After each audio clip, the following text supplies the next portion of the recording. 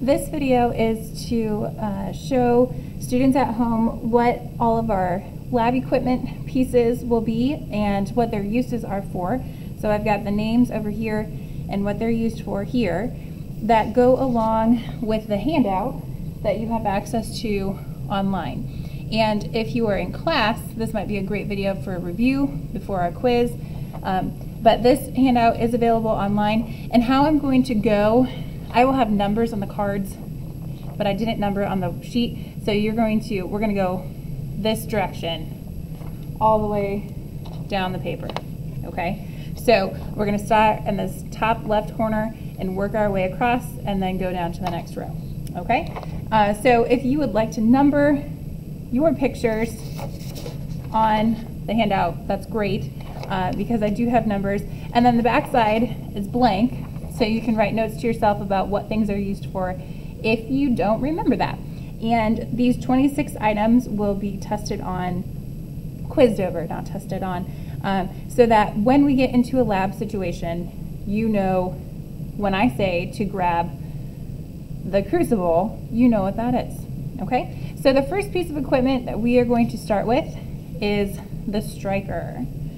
Some people might have seen a striker before. So this is what it looks like. Our striker is what we use to start a flame. So I have to be careful with the technology, but you rub the flint against the steel and it produces a spark. And that spark will light up our Bunsen burner so that we can have flames for heat and other purposes in lab. So that first picture is a striker. Some people might call it a sparker, but I call it a striker. Okay, next, going horizontally across. They are called crucible tongs. So crucible tongs are one of our many types of tongs that we have. If you look, the tip is pointed downward, and then there's a small opening here, and they're very flat, if you see that. Crucible tongs are to hold and move a crucible. So you might hold them like so. I actually prefer to flip it over and have the pointed side down when I'm holding it, but these hold a crucible tongs. If at any point you need to pause, go ahead and pause. I'm going to try and speed this up faster than what it takes in class. All right, next one, the name kind of describes what it looks like, a clay triangle. So a clay triangle is in a triangular shape. It's wire with ceramic pieces, and the purpose of a clay triangle is to hold a crucible above a flame. So the crucible is small enough that it will actually just sit right inside there, and then we would suspend it over a flame like such. Well, we've mentioned crucible twice now, so the next one is a crucible and lid. So a crucible looks like a little acorn, and the lid is not that important for the naming, but the crucible is used for heating small amounts of solid chemicals. So we would put a small amount of chemical in here, and then we would use our clay triangle to suspend it over a flame, like so. And then when we need to move the crucible, we don't like to use our hands, especially if it's been heated, so it's hot. And so then that way you would use the tongs, lifting one piece at a time. Okay, so crucible used to heat small amounts of solid chemicals to high temperatures, and there you go. Okay, last one in the top row. It's also made out of a ceramic, and that is called a evaporating dish. So it kind of looks like a bowl, if you notice that, but do you see how there's a little lip right there? That's for if you have liquids, then you can pour them out. Okay, and so the evaporating dish is used to heat liquids until evaporation occurs, so to very high temperatures. But the crucible's for solids, and the evaporating dish is for liquids to heat them up. And ceramic heats up higher to a higher temperature without cracking than glass. So that's why we have some of those materials for our equipment. Now down to the second row. We're starting right here. Okay, you probably know what this is. This is a test tube. So So you probably have used test tubes in other science classes before. General definition of a test tube, it's used to mix and heat up chemicals. After a test tube, this one again the name comes from the material. This is called a wire gauze. So the wire gauze is used for many different purposes. Most of the time it's used to support an evaporating dish above a flame because you can just place the evaporating dish right on it, like so. But this white piece, this material, is it helps spread out the flame. So if you have you ever seen a candle? That's just one little spot of a flame. But then if you have the wire gauze working, then it will distribute the heat evenly to the bottom of a bigger sized material or piece of equipment. Another thing we use wire gauzes for is just placing it on the table, and then if you have something that's hot, just letting it sit there so that it can cool down. Because I don't know if you've ever witnessed it before, but sometimes if you put something hot on a cold surface like the countertop, then it may break, and we don't want that to happen. So that's a wire gauze. Number 8 is a Bunsen burner. So here's our Bunsen burners. I have the tube connected to it. Sorry, it's kind of hard to see on this video. This is how we're going to get a flame. So this provides heat or fire in any of our labs that we need. So before we have a lab that we use a Bunsen burner, which I think in the first lab we actually do, or second lab we do use it, then we learn how to adjust everything and all of that. So this is a Bunsen burner.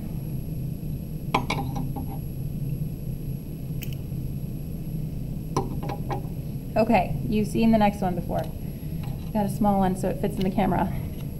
A graduated cylinder. So a graduated cylinder, hopefully you know, measures the volume of liquids. So the reason why it's called graduated is because, I know it's kind of hard to see, I tried to get another piece of paper here. So there's lines on the side, that's why it's graduated. And when you fill it up, that tells you the volume in milliliters for this one, what that is. So we don't use bigger objects, we use graduated cylinders to measure volume because it's a more accurate reading.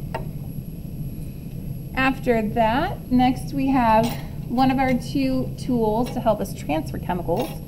I'm just going to lay that down right there. This is called a spatula. So you have spatulas in your kitchen, right? The way that you can know that it's a spatula is on the end, it's very flat, but in the middle it's rounded on both sides, actually. And then some people think that it looks like a little kayak paddle for a little hamster or a mouse or something. But this is nice because it will get small amounts of liquids, like the size of your pinky nail, or small amounts of solids, sorry. And you can transfer those into your test tube like so. So the spatula, the use of it is to transfer small amounts of chemicals when needed. The next one has a fun name. They're called hot hands. They're just a way for you to pick up hot pieces of equipment. It's made out of silicone. Like you might have a hot pad like this. So they're made out of silicone. It's to move hot beakers around. Now we're down to the 3rd row. Some people call this next one a scale. I hope you can see it. Let's see. There you go. In chemistry class, we call it a balance. And I know that probably in elementary school you guys used triple beam balances, but we don't have time for that, so we use electronic in chemistry class. And the whole point is to find the mass of an object, not the weight of an object. And so we plug these in, we learn how to use them. It's great. So whenever I say in the lab, find the mass, you just go to the balance and read what it says. Okay, next one, you guys know what these are. These are safety goggles, not Google's, goggles. And what are they used for? Eye protection. So it's gonna get hot, you're gonna be sweaty. These are nice because they have the foam, which helps not leave so big of lines on your face.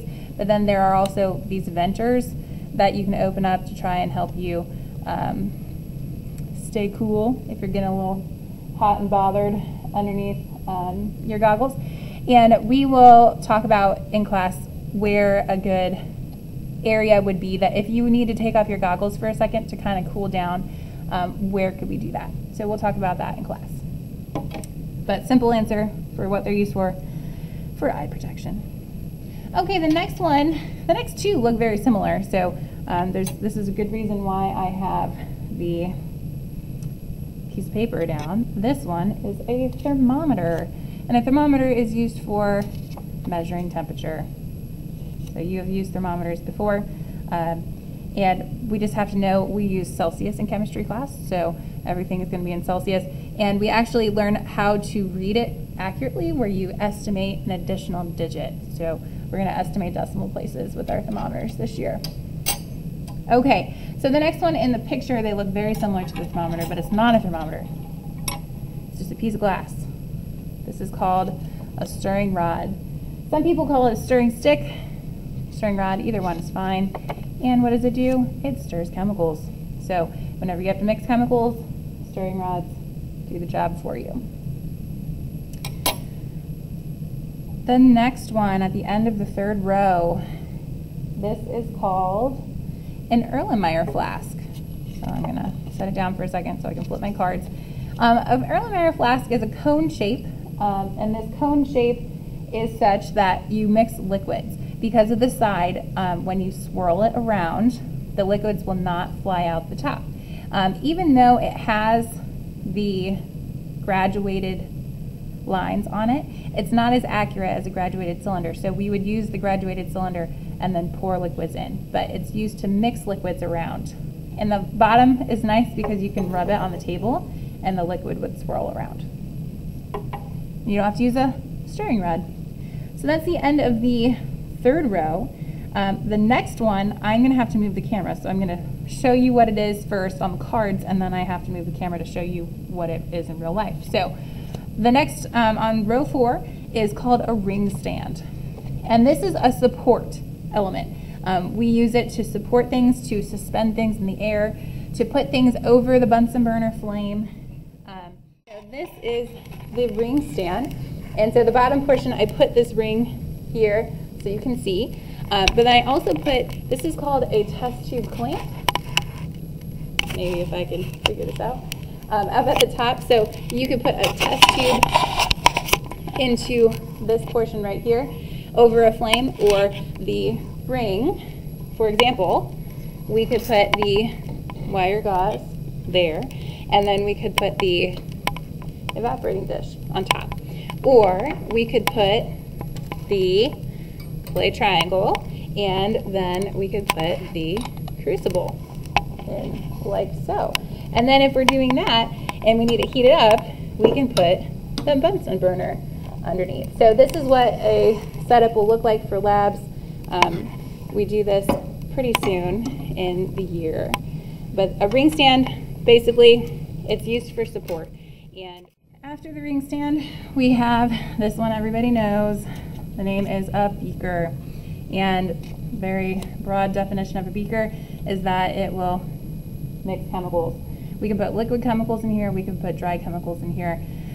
Again, sometimes they have the graduated lines, but we are going to use a graduated cylinder, and then we can mix chemicals, we can heat up chemicals, we can hold chemicals, all kinds of stuff. We use lots of beakers, and I have lots of different sizes of beakers. Like for example, this one is a 250 milliliter beaker. All right, next one is another tool to transfer chemicals around.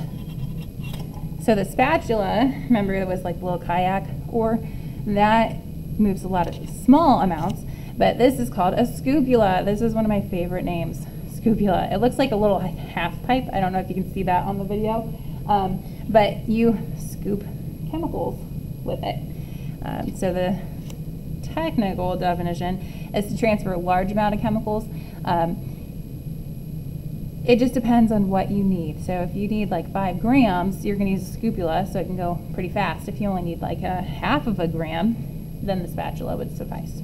So there you go. Okay, next, it looks like a plate. made out of glass, but it's not. Some people say that it looks like a contact lens or a monocle, or Mike Wazowski's contact lens. No, it is called a watch glass. So the watch glass, sometimes, yes, we might just like put chemicals on top, but the technical definition of a watch glass is to be a lid for an evaporating dish. So it fits perfectly onto the evaporating dish, and notice how there's still an opening, so the steam, as it's evaporating, it's going away in gas form, can still escape. And then it's nice because you can see inside to see what's happening, and you know when it's done. Okay, last one in row 4. This is going to be one of the tools we use to clean things. It's called a wire brush. So a wire brush is used to clean equipment. It's usually the right size to clean out a test tube, okay, where it fits right in. But we are going to be very careful this year about cleaning all equipment all the time. So sometimes you might need to scrub it with a wire gauze.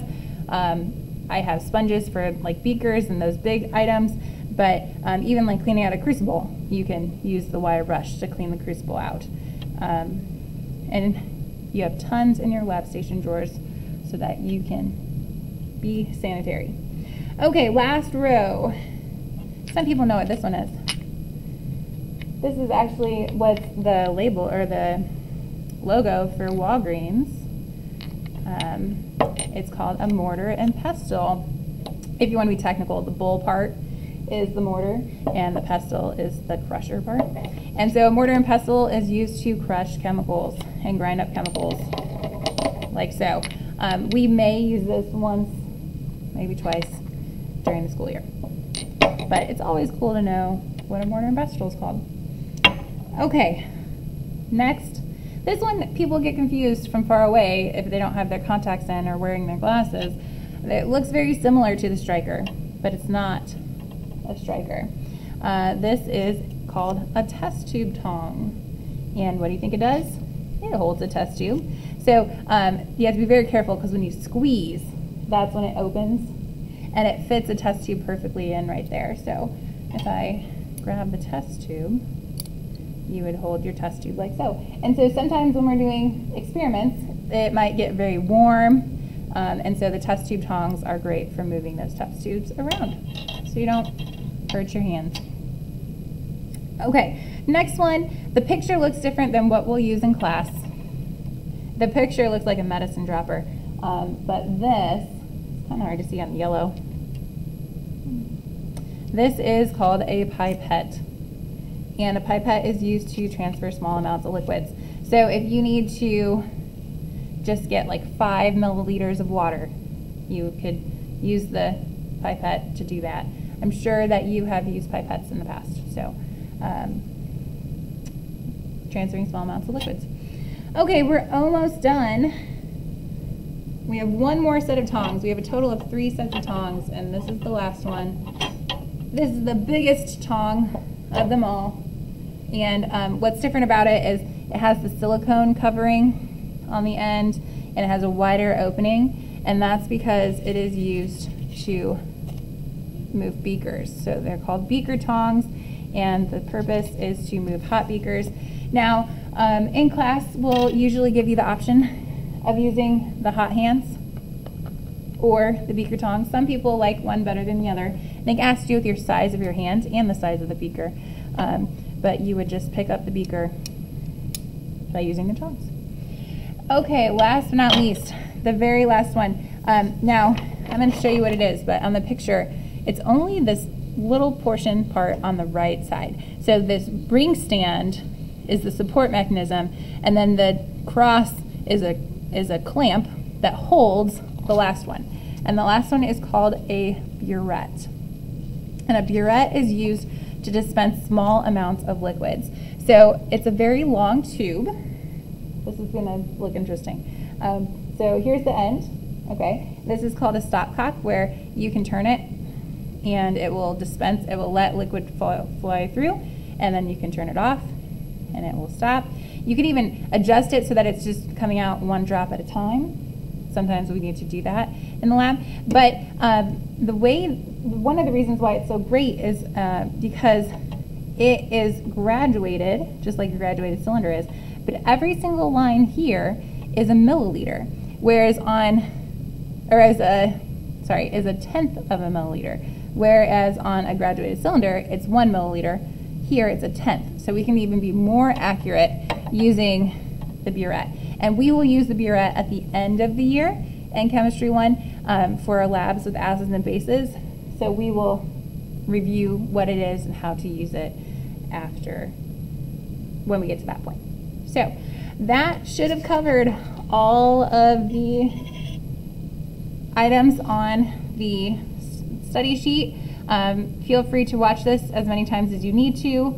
Go back, pause, use it how you need to learn the equipment and what they're used for the quiz.